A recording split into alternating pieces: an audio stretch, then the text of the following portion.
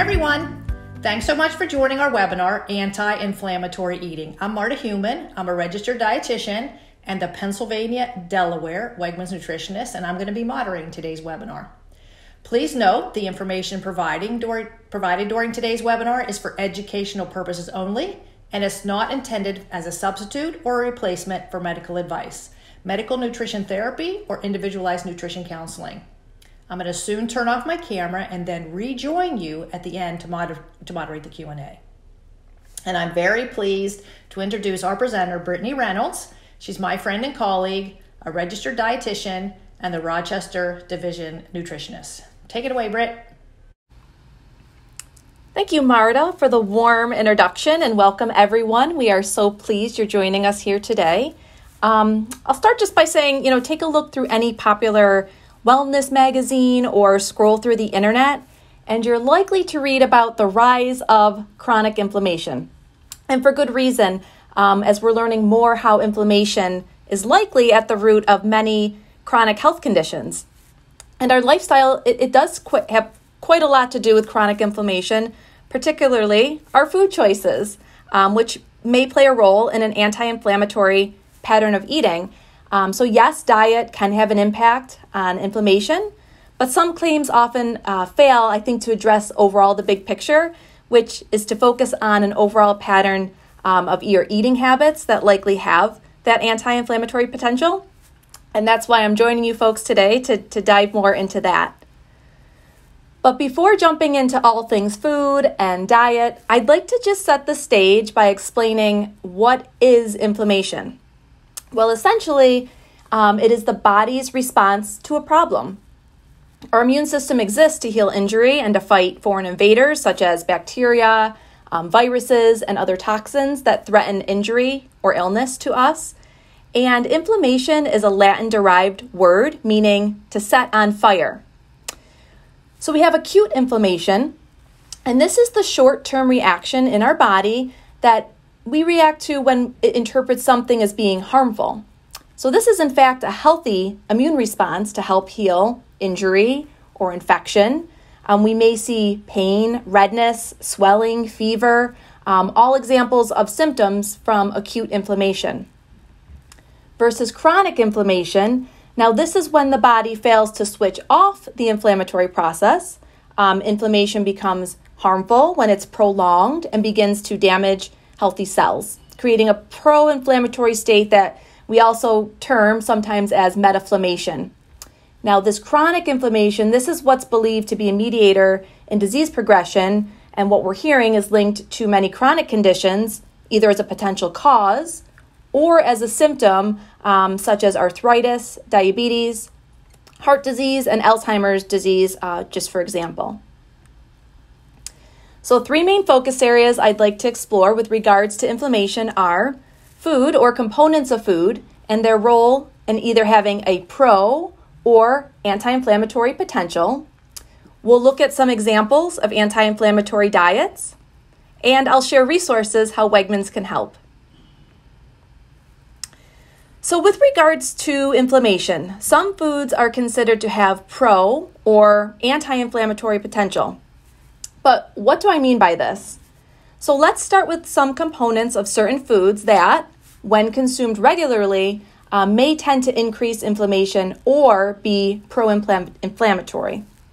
So examples in foods that contain high amounts of saturated fat, which, just as a reminder, are typically solid at room temperature and are often found in red and processed meats, whole milk dairy products, coconut oil, and sometimes commercially prepared baked goods, just for example. Added sugars, which, again, are the sugars that are added to food and beverages at some point before their consumption. And examples include those found in sugary and sweetened beverages.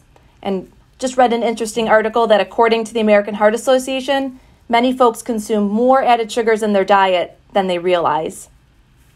Highly refined carbohydrates, such as dessert or pastries, are known to have inflammatory potential.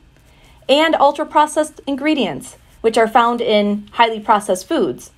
These are foods that not only have been processed, but are believed to have other substances such as salt, sugar, or fat, added to them primarily to add flavor or extend the shelf life.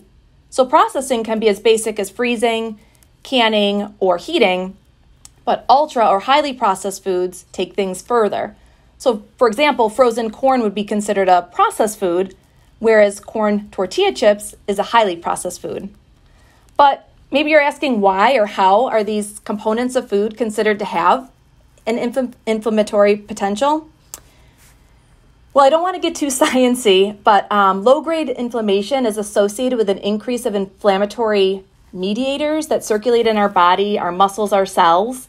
And certain times these can have an effect on the immune system and can facilitate that prolonged or chronic inflammatory state. But when it comes to inflammation, understandably, many folks want to know what to eat. What should they be including to help support their health? We commonly dub these foods as anti-inflammatory. So examples of foods to support an anti-inflammatory pattern of eating include fruits and veggies. Some examples would be tomatoes, leafy greens, strawberries, blueberries, oranges, and cherries, all wonderful examples. Whole grains, beans and nuts. For example, think chickpeas, pinto beans, almonds, walnuts, maybe hemp or chia seeds. Fatty fish, for example, salmon, mackerel, tuna, and sardines. And then last on our list here, olive oil. But again, how? How are these linked to an anti-inflammatory pattern that undoubtedly research is showing helps support calming inflammation? Well, research on the exact mechanism is not conclusive, but one theory suggests that certain nutrients found in the foods that I mentioned above become part of the very structure of our cells, in return protecting them from inflammation. An example of this theory is the fatty acid omega-3 found in fish helps to preserve our brain health by preserving cell membranes and facilitating communication between cells. Lutein is a compound found in leafy greens that selectively deposits in our eyes, supporting eye health, for example, helping prevent cataracts. And carotenes are a compound that give orange veggies that vibrant color.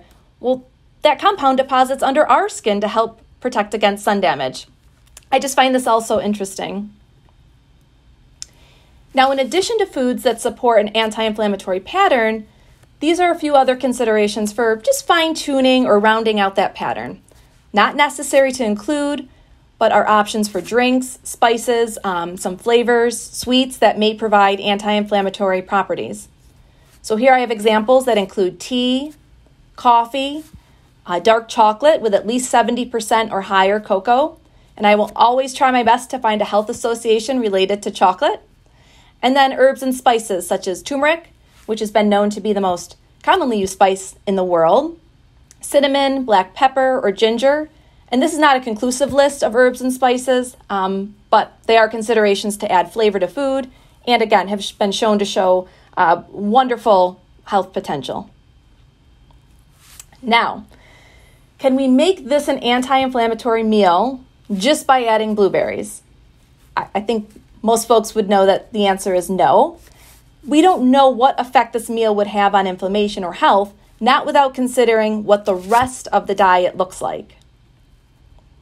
So a diet made up of primarily foods that have inflammatory potential will likely promote inflammation, even if once in a while you enjoy an anti-inflammatory meal. Now, these images show that conversely, a diet made up mostly of foods that support an anti-inflammatory potential could likely have anti-inflammatory effects, either by preventing or reducing inflammation. So the point being here is it's the overall pattern of eating, not individual foods or nutrients in isolation, that is truly pro or anti-inflammatory. Now, some overarching components of an anti-inflammatory diet include whole or minimally processed foods, a plant-forward focus, so think fruits and vegetables, beans, whole grains, nuts and seeds, all rich in phytonutrients, and there's really a growing body of evidence that's showing the importance of these bioactive compounds for optimal health. This includes flavonoids, a group of plant compounds which demonstrate important anti-inflammatory effects. Though, like many nutrition-related findings, we still have much to learn. Also may include fish, eggs, or dairy with limited red meat and processed meat, are limited in saturated fats, added sugars, and sodium. And research actually suggests large meals can increase inflammatory markers in the blood. So consuming balanced meals throughout the day may help reduce inflammation as well. So let's look at some examples of what would be considered anti-inflammatory diets. And for clarity, diet in this context is a pattern of eating or an eating approach. And anti-inflammatory diets continue to top U.S. News Best Diet reports. In fact, the Mediterranean diet was number one now for the 5th year in a row. And the Mediterranean diet, many folks have heard of this eating approach. It is a style of eating that focuses on fruits and vegetables, fish, seafood, olive oil, whole grains, and nuts and seeds. It encourages enjoying all these foods in moderation. And research continues to support this eating approach improving heart health, brain function, and may help prevent against other chronic conditions such as cancer and diabetes. Next is the DASH diet. This is a dietary pattern promoted to prevent or control hypertension. It is rich in fruits and vegetables, whole grains, and low-fat dairy. It recommends limiting foods with added sugars and saturated fat. And I think at this point, some of this is going to start all sounding familiar. Next, plant-forward eating approaches, whether that is a focus of leading with plants on your plate, just trying to get more plant foods on your plate, or following a vegetarian or vegan diet. And then the MIND diet, which is an acronym for the Mediterranean Dash Intervention for Neurodegenerative Delay. And this combines portions of the DASH diet and Mediterranean diet with an emphasis on fruits and vegetables. This diet approach is fairly new. The first article describing the diet was published in 2015. And the MIND diet contains foods rich in certain vitamins, carotenoids, flavonoids that are believed to help protect the brain by reducing oxidative stress and inflammation. Though some nutrition researchers feel that we need longer controlled studies to gain confidence in the MIND diet, so stay tuned here, this one. And then our Wegmans Healthy Eating Guidelines that you can find on wegmans.com/feelyourbest. They already showcase many foods that would be considered a benefit of eating an anti-inflammatory pattern. So, just to recap, these are opportunities to consider. Essentially, subtract from or add to your diet. We want to cut back or reduce sodium, added sugars, saturated fat, and ultra-processed ingredients, and add in foods rich in nutrients, such as fruits and vegetables, whole grains, beans, nuts and seeds, and fatty fish, as research continues to support their anti-inflammatory properties. And really important to remember, the goal is not to become hyper-focused on a specific amount, but to incorporate as many of these foods as possible into your regular meals and overall eating pattern. Now, we recognize there is an increase in customers and households using anti-inflammatory eating approaches. So how can we help? Certainly wegmans.com/feelyourbest is our landing page for all things nutrition related. The resources developed here are from our nutrition team, and they are, in fact, anti-inflammatory at the core, as they have a plant-forward eating approach and a foundation in anti-inflammatory pattern, whether that's a connection to whole body health, other beneficial lifestyle factors such as restorative sleep. And while we certainly have a lot to offer, our commitment at Wegmans is to always continue to look ways to help folks, whether that be through resources, education opportunities such as this, or our products to help you feel your best. So with that, I'd like to join Marta again, and I know we have some time to move into our Q&A, and I hope we've gathered some great questions.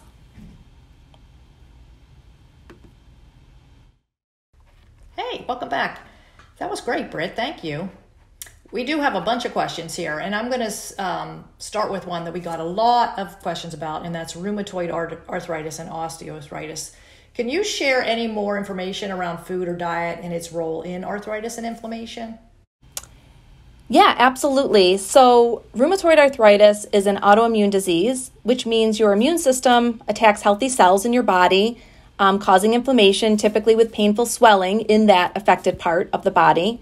Whereas osteoarthritis, that occurs when the protective cartilage that cushions the end of bones wears down over time.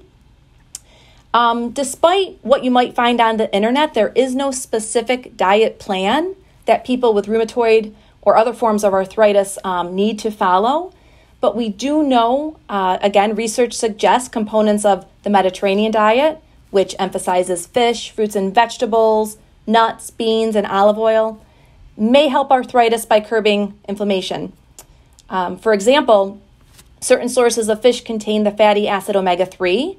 And this is interesting. I just was reading one study with arthritis that found those who had the highest consumption of omega-3s in their diet had lower levels of two specific inflammatory proteins, further supporting the benefit of omega-3s in our diet.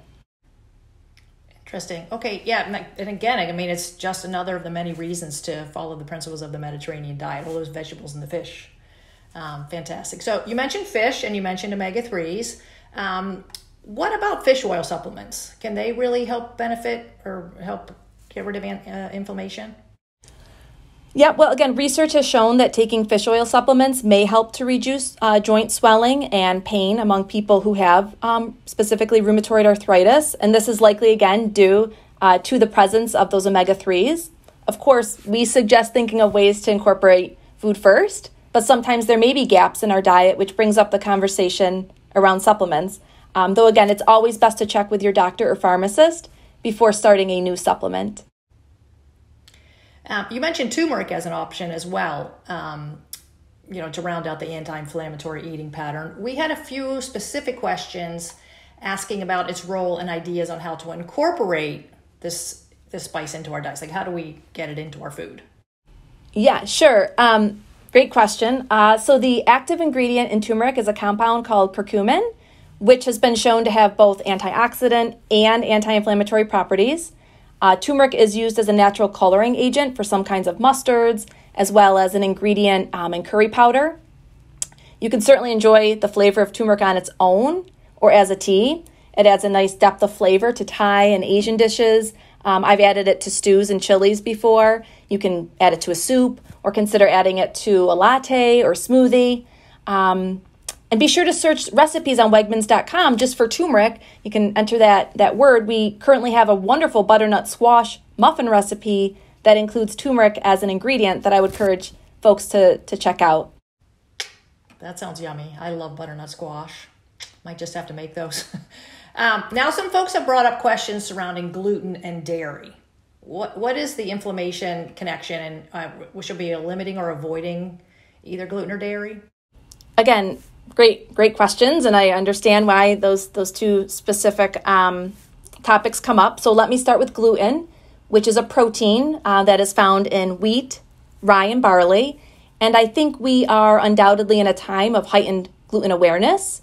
And because gluten can trigger inflammation or unfavorable symptoms in people with celiac disease or gluten sensitivity, some folks might have the misunderstanding that avoiding it will reduce inflammation in them.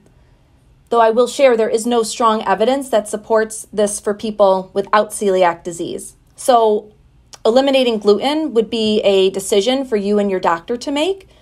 And then as for dairy, well, there's no easy answer. Research that I've seen exploring the link between dairy and inflammation in some cases has turned up conflicting. I mentioned before a diet that is regularly high in saturated fats, which are found in cheese and full-fat dairy products, again, are showing to likely increase inflammation, those saturated fat components. But we know dairy products contain other health-promoting nutrients, such as calcium and vitamin D, or probiotics found in yogurts.